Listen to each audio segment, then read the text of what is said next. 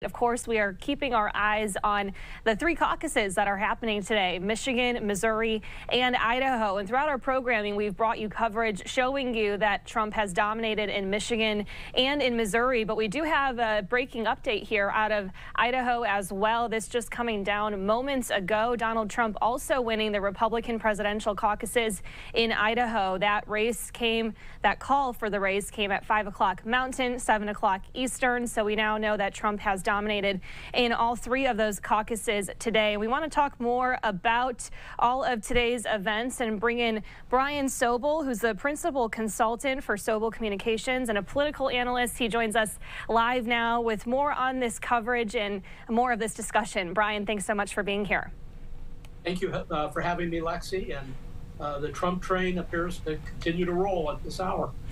Yeah, and as I mentioned, the Idaho results just coming down about 2 minutes ago now, knowing that Trump dominated in Michigan, in Missouri, and also won Idaho as well today. What are your biggest takeaways, and are you surprised by anything here? No, not surprised by these caucus results. And a caucus is a caucus. That people gather. They have to show up in person. They have to listen to some speeches, and they are allowed to cast a vote. That's different than a primary. But having said that, so far, Trump has won everything. And so that makes Super Tuesday critically important for Nikki Haley. Well, and I want to ask you about that as well. A lot of people are probably still wondering, why is Nikki Haley in the race? She's lost every state so far to the former president, but she has vowed to stay in it through at least Super Tuesday. So why do you think that she still is staying in it? Does she actually think that there is a chance for her to make some sort of comeback here? Well, at this point, her chances are probably slim and none. And as the old joke goes, slim as boarding the train. But saying that is not yet seeing what happens on Super Tuesday. If she can pick up a few states on Super Tuesday, she may well remain in the race. You think about the Republican delegate count. It takes 1,215 delegates to win the nomination on the Republican side of the ledger. Donald Trump now has over 200. Nikki Haley has under 30. But if she were to win, say, 50% of the states on Tuesday, and there's 15 states in play and a territory, American Samoa, maybe she can gain some momentum. I think if she is soundly defeated on Tuesday, it's the end of the line for her. Yeah, we do have an updated delegate count here right now. Trump with 244 after today, Haley with 24, and of course the other two candidates dropped out already of this race. But a look at those numbers so far. And I want to ask you too, just reflecting on the three caucuses that happened today, which of these states were you most interested in following the results of? Well, I was interested in Michigan first and foremost. The other two smaller states, very conservative. And so no surprises there. And frankly, all three states were offering no real surprises. There was not a lot of contention by either candidate on the Republican side in those states. So that always tells me that polling, having been done, tells the candidates they need to put their resources at other places. Their media buys have to go other places. And so really today, not a big surprise. But again, as we were saying just a moment ago, Donald Trump is now in a commanding lead with 244 delegates, and Nikki Haley is well behind. Yeah, and I want to talk about Michigan, too. You're right. There's a lot of interesting things to follow there, especially after the primary last week, the caucus today.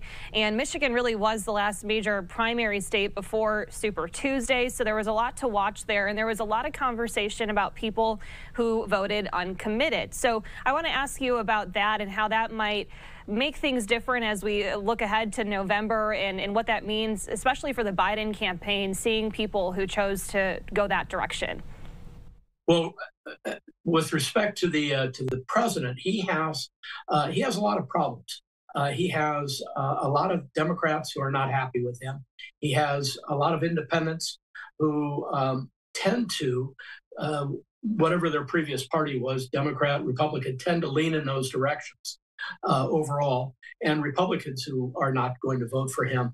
I think this is going to be a very interesting next few weeks and months before the convention, where I think some Democrats quietly are going to be putting pressure on Joe Biden to drop out of the race. And we will see, of course, but history has shown us in the past where a leading candidate, for example, Lyndon Baines Johnson, dropped out of the race. So there is historical precedent for Joe Biden taking another decision. But we will see.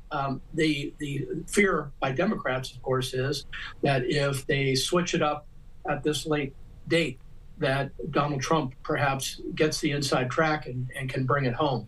But Donald Trump's problems, Lexie, are that he is not popular with a certain percentage of the Republican Party. And you can see the base is coming out in droves for him, the base that supports Donald Trump. But there are a lot of other Republicans who don't see him as the answer. But their dilemma, their conundrum, is that Joe Biden is also not their answer. And this is one of these unique times in American history where you have two candidates that, for a lot of their own party, are not incredibly popular. And so we're going to see a whole lot of interesting things as we move forward now.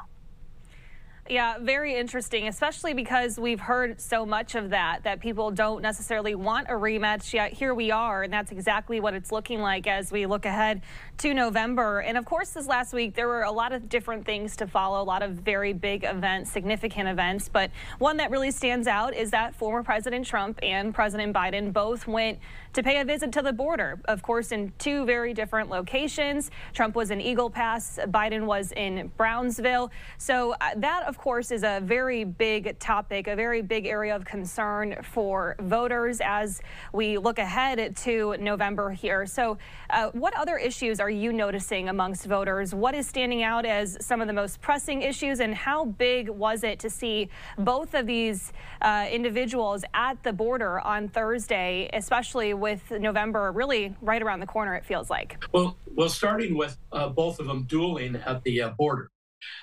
We know it's sort of inside baseball, but there's something called earned media. And this is where a politician goes someplace and they know that a whole lot of the media will follow them and do reports about them being someplace. And so I think from the perspective of President Biden, he could not have avoided the border if he knew Donald Trump was going to be there. So there's a lot of, in campaigns, there's a lot of competition. You're watching the other campaign for what they're doing, and you're trying to blunt their efforts and that sort of thing. Immigration, to your question, immigration is absolutely huge this year, and it's going to matter for a lot of people what both candidates are saying about immigration. But let's not forget, in American history, the economy has always led the way. And so people are also going to think about, are they better off, the old line, right? Are we better off than 4 years ago? And people look at it very seriously that way. Is inflation changing their lives? Are the costs of gas, gasoline, but natural gas serving homes, and energy in general, and inflation, and the cost of a loaf of bread? All of these things matter when somebody goes to the polls, and they have to decide whether one candidate is a better candidate than the other one. And a lot of times it can cross party lines, and it has in American history. But crime is also huge, especially inner city crime. What's going on in Ukraine, in Israel. All of these issues are front and center for the American people. And frankly, they're front and center for President Biden and for former President Donald Trump. Yeah, a lot of very big points there. And I want to ask you, too, looking ahead to tomorrow, the D.C. primary, what are you expecting to see there? And does Haley have any chance in coming out victorious tomorrow night? I think there's a good chance that Nikki Haley takes the District of Columbia. It is a very progressive city, and it'll be interesting. But I think that may be one that she snags. But again, it's one of these things where it's almost a Pyrrhic victory, because in the bigger scheme of things, Donald Trump would say, hey, I've won everything, and I really don't care about winning the District of Columbia, the swamp. Yeah, very interesting and great observations here. Brian, do you have any final thoughts that you'd like to share with our viewers here? It can become confusing at times trying to follow all of the different races and, of course, all of the different caucuses and primaries that are happening. So any other big takeaways that you'd like to share here with our viewers? Well, Lexie, you put your finger on it. Every state has different rules. The caucuses, the primaries, who is a bound delegate, who can go and vote their conscience, as it were, and it varies state to state. And it really, the backdrop of this is these arguments that go on in various states about how you vote, when you vote, what you need to bring to vote. All these things go on state by state. So for today, I think we can summarize it in saying that Donald Trump has had a very good day. It was caucuses, not primaries. But Tuesday, viewers should be looking very carefully at all of these states in American Samoa to really see whether Donald Trump brings down the final hammer on the hopes of Nikki Haley, who, by the way, is staying in also because this gives her a lot of opportunity to talk to the American people and to Republicans for 2028. Yeah, absolutely. Brian Sobel joining us here, political analyst, breaking down the results of all three caucuses today. And of course, as we look ahead to Super Tuesday, Brian, thanks so much for your time. We really appreciate it.